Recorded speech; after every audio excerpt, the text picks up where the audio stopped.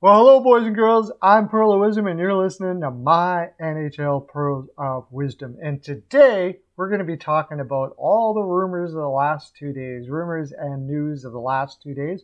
My take is we just randomly run through it, although there is going to be a piece on Eichel being traded and some things that have happened in that regard.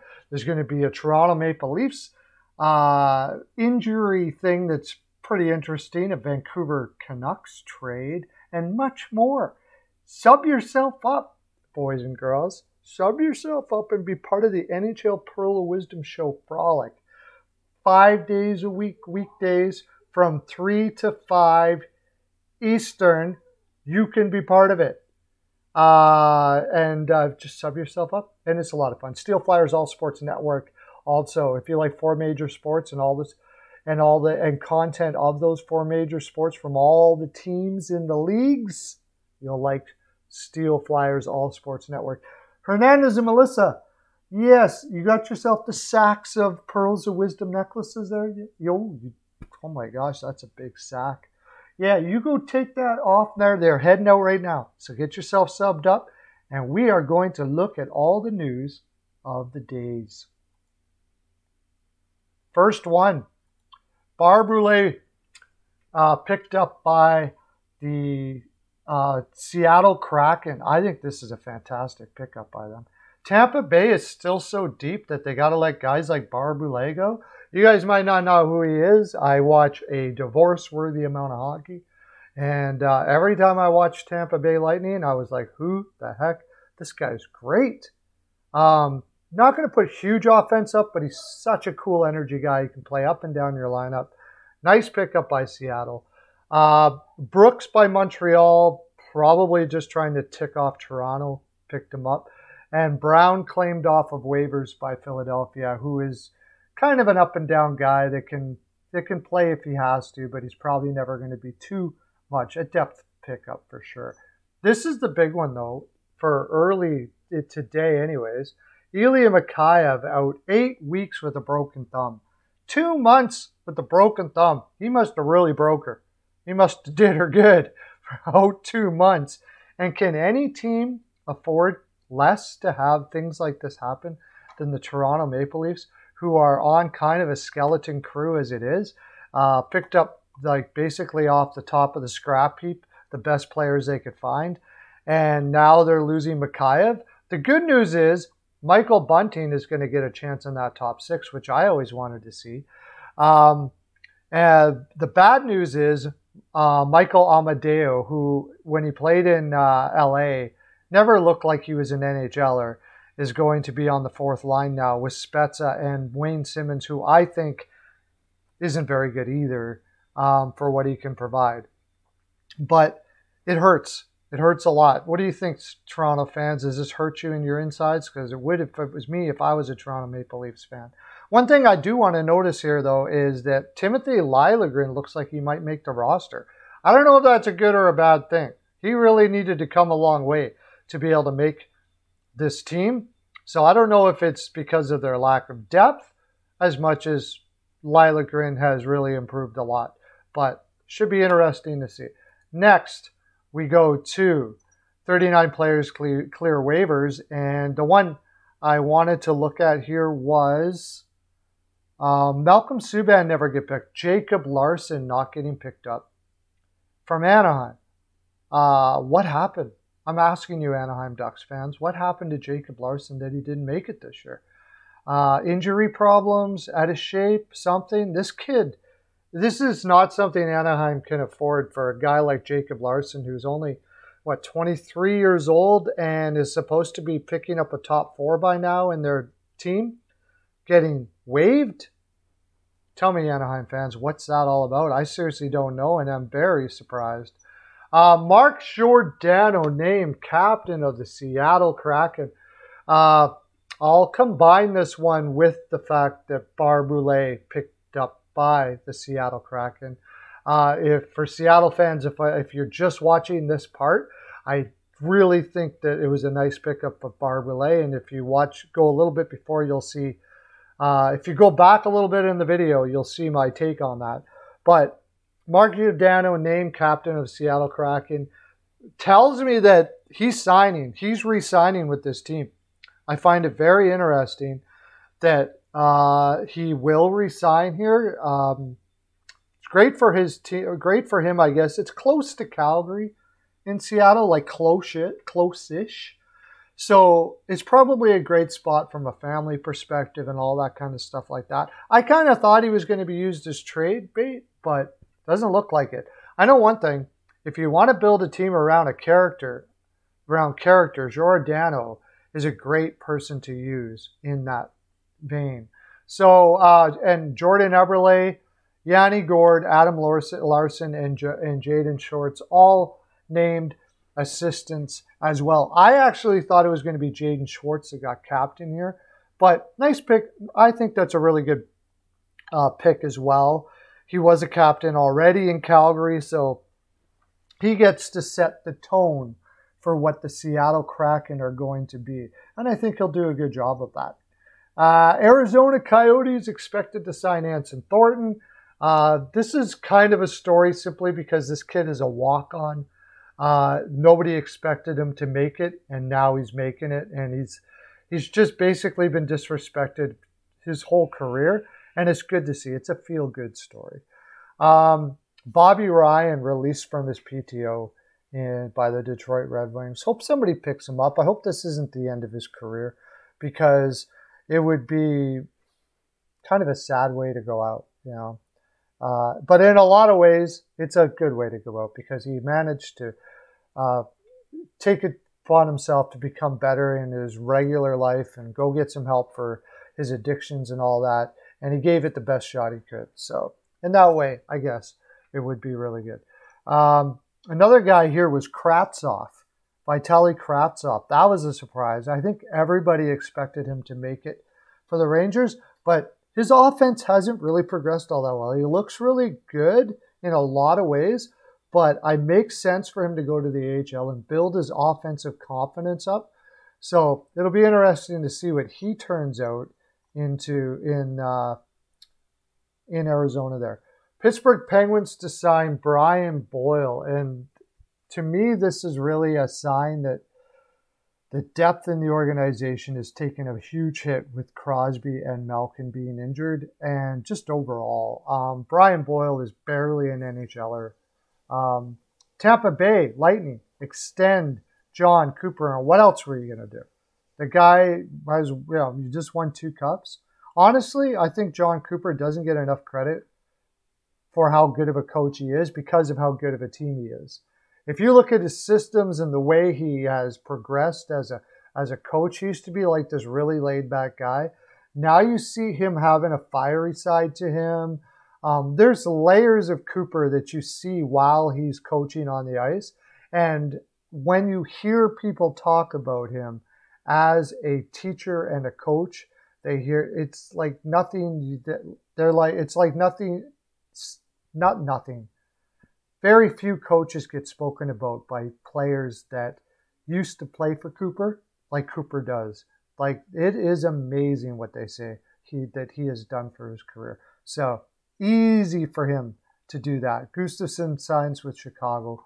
That don't matter. Let's look at some of the earlier stuff here. Florida Panthers acquire Oliu Levy from the Vancouver Canucks, and they gave up Juho Lammikko and Noah Juulsen in that deal. Now, I've heard a lot. Okay, I admit I make fun of Benning quite a bit as well myself, but I've heard a lot of slamming of Benning for taking Levy in the draft that he was selected. They could have taken Sergachev in that draft and many other good players as well. But the fact is, Levy had 2 very freak accidents, injuries that really he could do nothing about.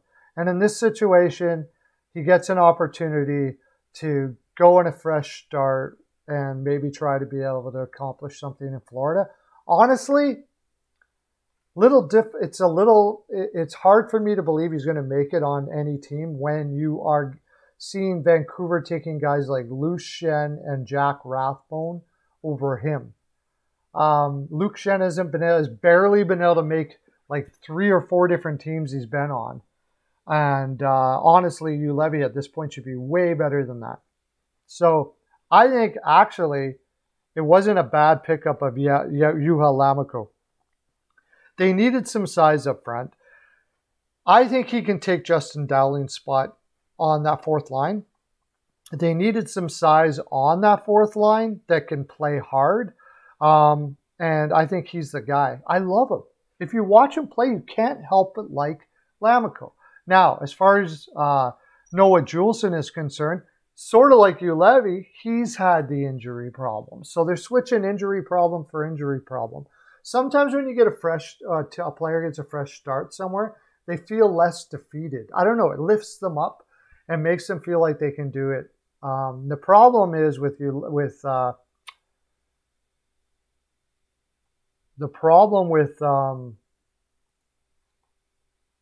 what's his name? I just forgot it already. With Juulsen is that this is his third team. He went from Montreal to Florida and now to Vancouver. I don't know if he's ever going to play. But kind of making the best out of a bad situation, I actually don't mind this move for Benning.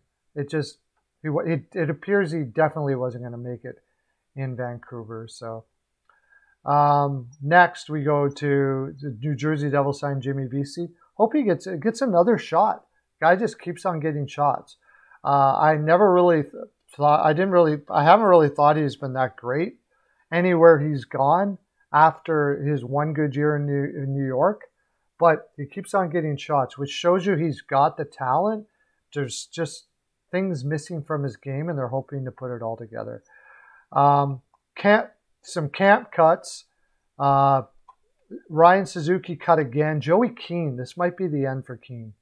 Another cut, but this is the big one. In Chicago, Alexander Nylander, who they traded to got from Buffalo in a trade. He was one of the guys actually in that same draft with Levy that was selected by Buffalo instead of Sergachev and has just been a disaster. I don't know, attitude issue. I remember when he left Buffalo, he acted like a snot-nosed kid. There was a lot of vitriol coming out of his mouth about Buffalo. And at his age, it just wasn't right to see that happen. That was crazy that and now he's getting sent to the minors already again. Terrible to see for him. Now, finally, we'll get into, not finally, there's 2 more pieces here. New York Rangers extend Mika Zibanejad at $8.5 million a year until 2029-30. It has a no movement clause up until the 7th year, apparently, and in which case it goes to a 21-team no-trade clause. And I've been listening to Rangers fans say that this has been a couple that have said it's too much, he's going to be too old. I understand this. It's always a risk when you give good players money. No matter, there's no way to do it where it's not going to be a risk. I heard one of the guys in the Rangers chat rooms I'm in, and a couple people actually say, why not at $6.5 million? Well, because I'm not signing it if I'm Zibanejad at $6.5 million. He's going to be an unrestricted free agent this year. Honestly, if Zibanejad decided to go in the open market, he would have got probably almost like what Barkov got. And you can say, well, he doesn't deserve that. There are teams out there that desperately need a number 1 center. Desperately. The Columbus Blue Jackets comes to mind. The Boston Bruins could use a second-line center, but that's probably where they wouldn't pay that much. But a team like the Columbus Blue Jackets, maybe the Detroit Red Wings think they're ready to get it going.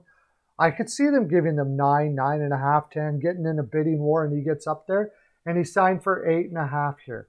Is it going to be difficult maybe when he's 37 years old? Maybe. But the cap should be going up by then. By that time, 8.5 might not even be not bad for his production as long as he holds up. So I think it's a good deal. I think there's nothing wrong with it at all. Again, it brings up in the article here that Adam Fox and Capo Caco and Vitaly Kravtsov and these guys are going to need some contracts. I'm pretty sure Alexander Georgiev is going to be traded. Going to need some contracts as well. All that set aside, you have to work out those things when they come. And I'm sure you've got cap people that are going to be able to either give bridge contracts or whatever they got to do. Z is it's hard to find a number one center in the NHL. Like I said, there's lots of teams that would love a Z. And his price tag would be huge if he decided to go to free agency. So I like the deal. I see nothing wrong with it. Ovechkin day-to-day with a lower body doesn't mean much to me. But now we go to the Ducks and Flames, leading candidates to acquire Jack Eichel right now. TSN's Darren Dreger brings it up that they've been pushed by new agent Pat Bryson, that the medical files come out, and apparently they have come out. And it appears that through these sources, these insiders, LeBron and Dreger, that the leading candidates are the Flames and Anaheim. Now, if you've been watching me, I've been predicting where that Eichel may go in a lot of my videos, and the Ducks and Anaheim were almost at the top of the list. I actually liked LA, but I thought Anaheim made a lot of sense because they need a big name to sell tickets there, and their rebuild is sputtering. So they need to find a way to get interest now.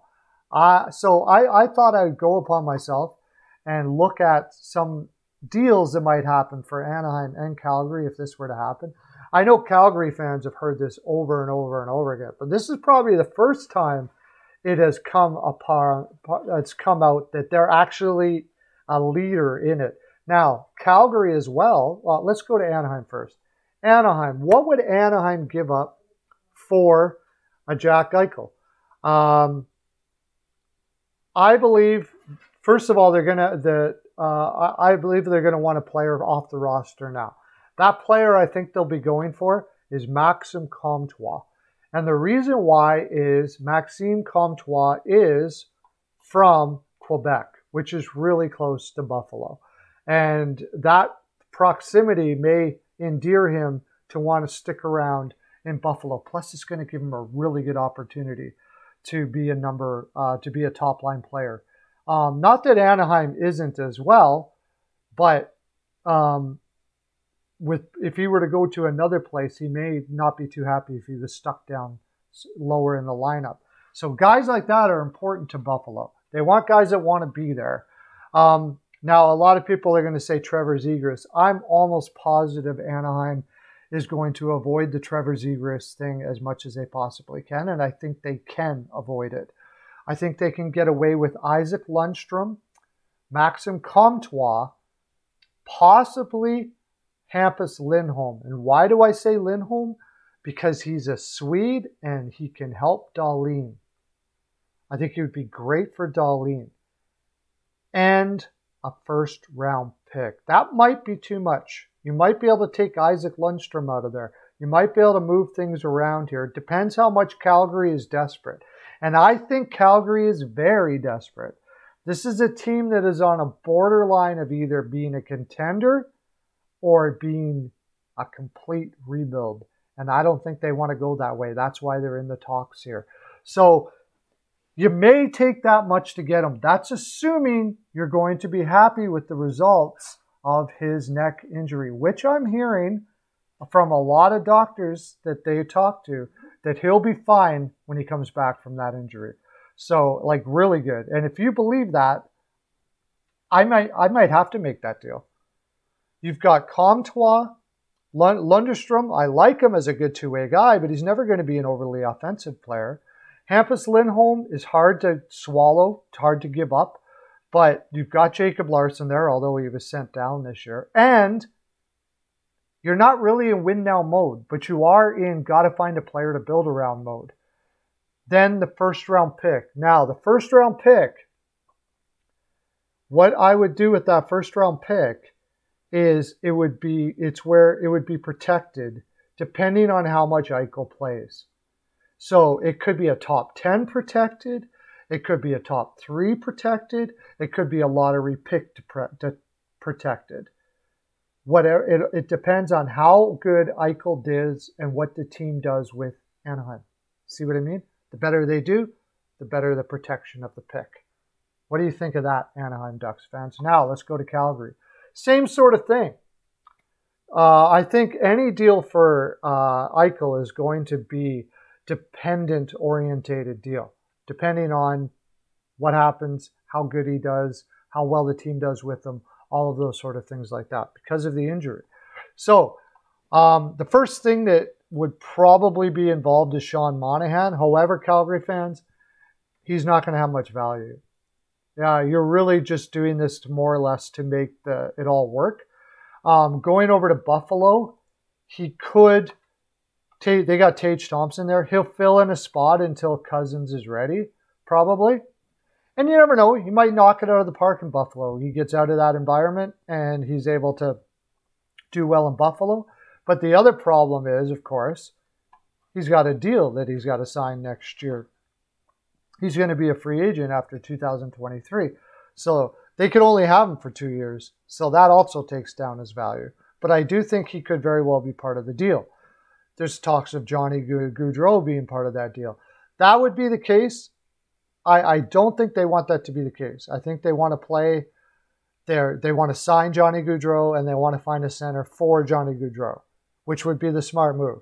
And I don't think Buffalo would be too excited about getting him anyways because he's going to be a free agent. And if I'm Gaudreau, am I going to sign with Buffalo? Probably not.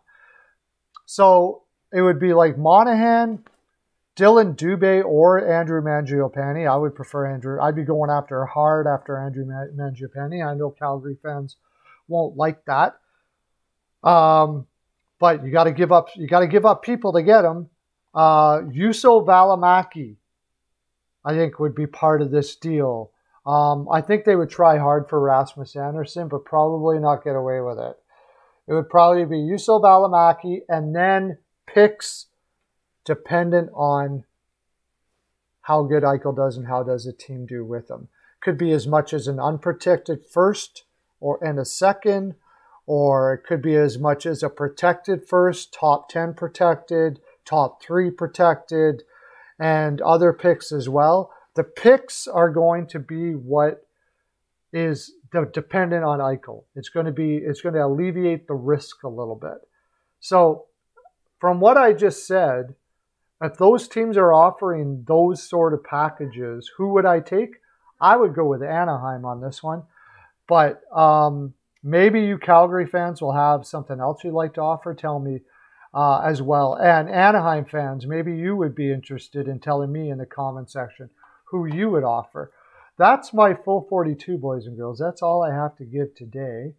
Hope you enjoyed the fine programming. I'm going to be doing content like this over and over again. So sub yourself up, enjoy the excitement. Not to mention the NHL Pearl of Wisdom show. You got to check that out. It is so much fun. An interactive show for everybody. That you can be part of if you just sub yourself up and enjoy it with us, because I'd love to have you. That's my full 42K. Bye.